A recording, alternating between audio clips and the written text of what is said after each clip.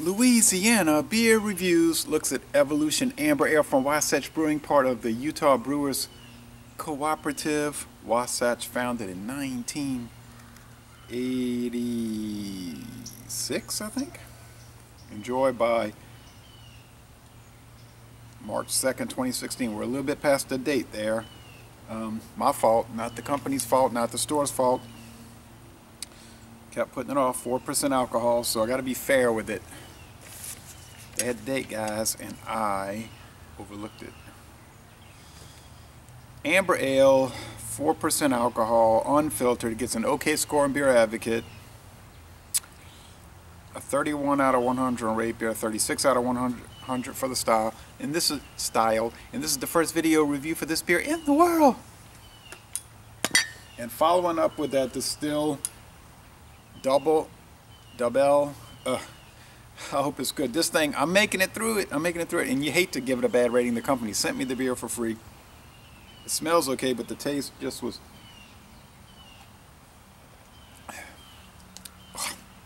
bad. Has some chocolate notes, has fruity notes, but the notes are not good. It's sort of cloudy here, about 10 a.m. It's warming quickly. I don't even really need this undershirt. Alright, some people will comment to me, I can't find that beer anywhere. Squatters and Wasatch is common here. It may be unheard of in other places. Amber Ale, okay, I'll go along with that. I'm not saying I'm going along with the fact that it's an amber ale. Obviously it is.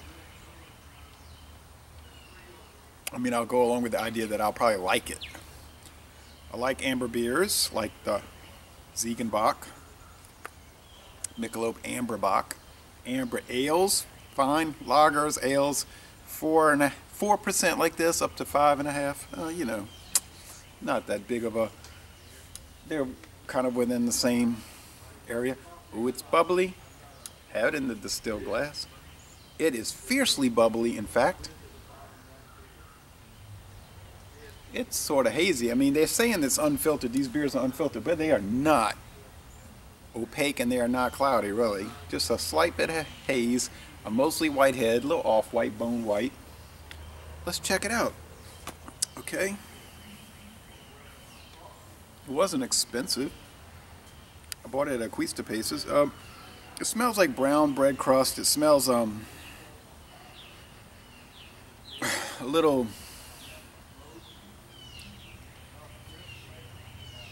I don't want to say caramel, like toffee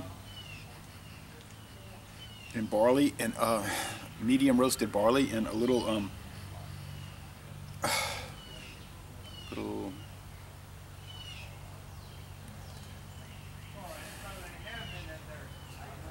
tea-like or something. It's a really a nice. It's really a nice aroma. Okay. Uh-oh, bees.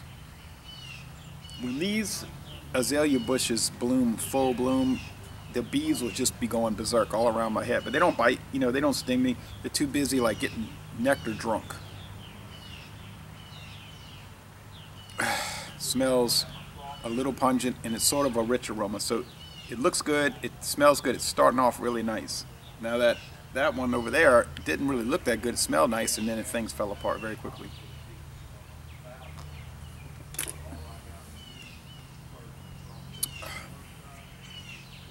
Yeah, it's good. Okay, 4%, it's not going to be really bold, dynamic, outstanding, incredible, or any of those things. This is an extremely mild amber ale, okay? It's probably 2 out of 5 at the most sugar cubes on the Cyclops scale. 1 out of 5 hop cones. It is not bitter. The mouthfeel is medium, light to medium. It's got a crisp finish. It's refreshing. It's easygoing.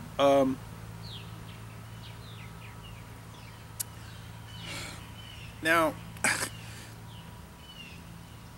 the price is going to be around $8.99 a 6-pack. Here's the problem. Is there a problem with the taste, the body, the finish, the aroma, the appearance, or anything of this beer? Nothing, nothing. So you might say, well, give it an A, a most excellent, or higher. Yeah, you could go along with that. There's a problem though. There's a price factor issue.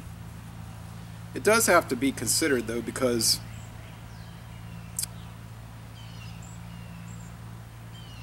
I mean, I can get the Busch Signature Copper Lager, which is 5.7% alcohol, so it has more of an alcohol heft. It has more body. It has, you know, more flavor. Not way more flavor, but it has more flavor. It's $8 a 12-pack. This is $9, $8.99 a 6-pack. Okay, so you can go to some stores and they'll have Newcastle Brown Ale, $13.99 a 12-pack, you know, on special. That's going to beat this. It has more flavor than this. It's a little bit more alcoholic than this. You can buy the Ziegenbach. Well, you know, that's $6.99 a 6-pack. Still cheaper. Third Shift Amber Lager. Same price, $6.99, $7.99. It'll never be more than that, a 6-pack. Of course, you'll probably never find it.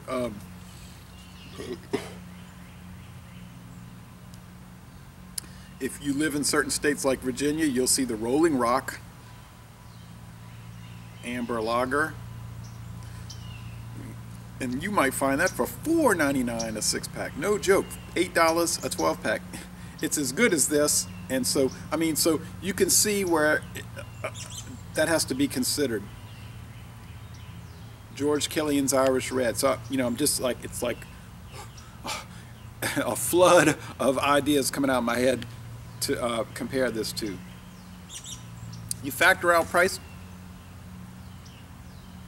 I don't know what that was running. You factor out price considerations. Yeah, it's great. You know, it's an A-.